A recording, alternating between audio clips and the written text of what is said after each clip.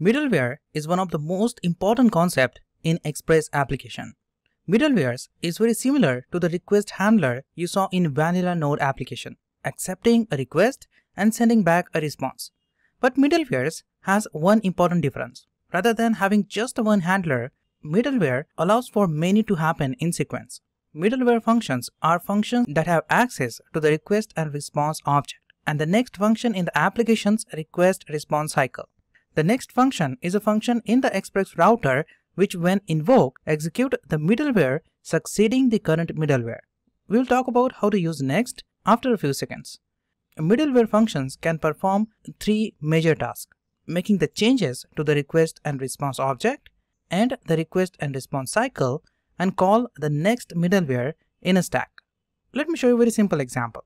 Now suppose you want to create a login system with authentication. You send a request to the route, but before that, we call a middleware function that authenticates the user using a request.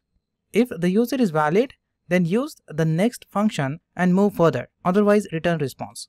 As I said earlier, middleware functions can work with request and response object, so you can manipulate response and request object using middleware functions. Let's take a look at a very simple example that explains everything about middleware functions. So here I'm going to simply create a middleware function called myLogger. In this example, I'm going to just print log when a request to the app passes through it. So let me just create here a very simple example. So I'm going to first import the Express application in this server.js file. So here I'm going to say constant express, and as you know, to include the Express application, you need to call the required function, and inside it I'm going to say Express. I already installed the Express framework in the Node modules folder, so I don't want to install it again. Just out of that, I'm going to say here constant app. I'm going to create the Express app. So I'm going to say here app is equal to Express. And using this statement, I'm going to call the Express class and initialize this app variable as Express app. Just down here, I'm going to create here a constant variable and name that variable myLogger. If you want, you can specify any name to this variable, that doesn't matter. Here I'm going to create a function and pass few parameters. So here I'm going to say request, response, and next. We'll talk about next function after a few seconds. But just for now, just pass these three parameters, specify curly braces, and in this function, I'm going to say console.log, and I'm going to print a message logged. And then I'm going to call next function. So I'm going to call this parameter right here, like this, next. Now notice we call here next. Calling this function invokes the next middleware function in this application. This next function could be named anything. If you specify next one, then this should be next one. You can name this function anything, that doesn't matter. But by convention, it is always named next. To avoid confusion, always use this convention. Now you can notice how easy it is to create a middleware function. This is my simple middleware function, which I'm going to use in this application. Now, just out of that, once I have my middleware function, I'm going to use it in my Express app. So I'm going to just load this middleware function. So I'm going to simply use here app.use. I'm going to just call a method use to use this middleware function. So in the parentheses, I'm going to pass myLogger. Now you can notice to load the middleware function, we call app.use. Now once I load this middleware function, just down here, I'm going to say app.get. I'm going to call a method get, and then to the first argument, I'm going to specify the route. So I'm going to specify here root route, and then specify comma here, then create a callback function with request and response object. And in this function, I'm going to say response.send, and I'm going to simply say here home route. So this is a simple get request. Just after that, I'm going to say here app.listen, and I'm going to just listen this app on 3000 port, and I'm going to call a simple arrow function here to print a message. So I'm going to say here console.log and say here app started on port 3000. Save this file and now execute it. So to execute this file, I'm going to open my terminal, and here I'm going to just enter in my Express app. So here I'm going to say cd Express app, and then I'm going to say npm start. As you know, I already have this start command inside this package.json file. So I'm going to execute this command. So I'm going to press enter, and this will start my server on port 3000. So I'm going to open my browser, and here I'm going to search for localhost :3000. I'm going to have my response home route. Now let me just back to my terminal, and here you can notice I'm going to have here logged message. Now let me refresh my browser. I have a log message again. So whenever, every time the app receives the request, it prints this message logged to the terminal. So you can notice here, whenever we make request using HTTP server, the middleware will always execute. So the middleware is the best place where you can add login and authentication program. Now keep in mind, the order of the middleware loading is important.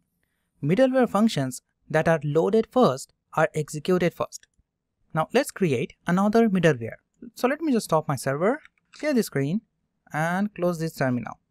And down here I'm going to create another middleware. So here I'm going to say constant, and I'm going to name this middleware request time is equal to, I'm going to specify function to it and pass request response and next function.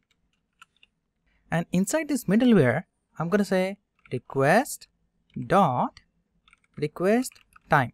I'm going to create a new property to this request object, request time, and I'm going to specify time to it. So here I'm going to say date. I'm going to call a class date and call a method of it now. So this will return a simple current date to this request time property. So once I initialize this, let me call this in my route. But before I call it, let me just call here a next function like this.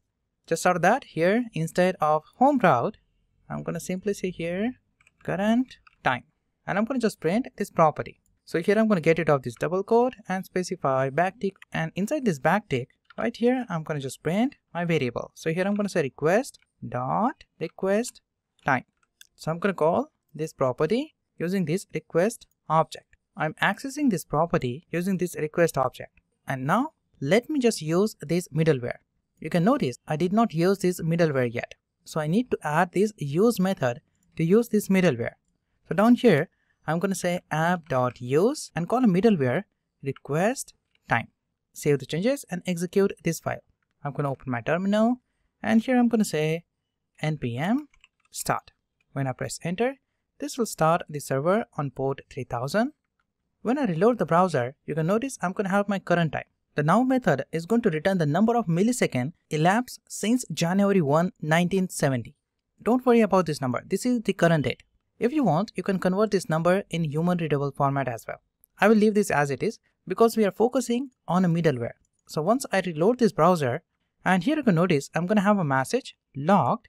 So this will execute this logger middleware first and then execute this request time middleware. As I said earlier, the order of loading middleware functions are very important.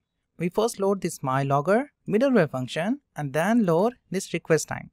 Now let me explain how these middleware functions are executed in the Node application. So when you specify this use method to use this middleware function, the Node application will put both these middleware functions in the middleware call stack. In that call stack, he put this mylogger at first position and put this request time at second position. And then the middleware call stack will execute these middleware functions one by one. So it will first execute this mylogger, and then using this next function, it moves to the next middleware. So this function tells the middleware call stack to move to the next middleware because the process of the current middleware function is completely finished. So just move to the next middleware. So once we move to the next middleware function, the call stack will execute this request time middleware function. So once the process of this middleware function is completely finished, this next function will tell the middleware function to execute the next middleware function. So when this middleware function moves to the next middleware function, it's going to execute this route and print a message to the user. So this is the very simple way the middleware work in a Node application. So I hope you understand how to work with middleware in Node. Next, we're going to understand how to work with static files in Express.